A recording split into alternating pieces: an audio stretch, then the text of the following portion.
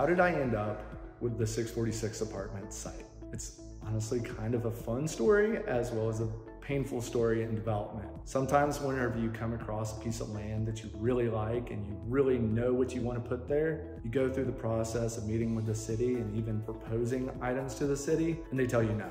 Not just no, but they get like, absolutely not. It's difficult because by that point you've already spent time, money, energy to figure out, okay, this is exactly what my vision is and it's gonna look so great there, but it doesn't.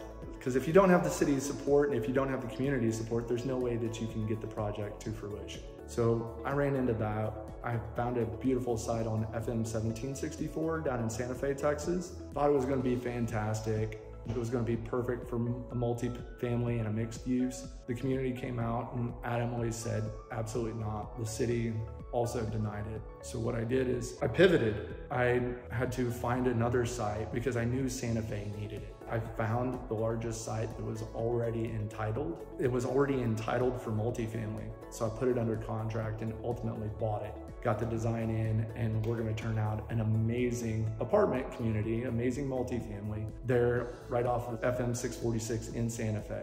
It's gonna be big, it's gonna be beautiful, it's gonna be just what the citizens of Santa Fe need. And even better, I've got all the community support and the city support.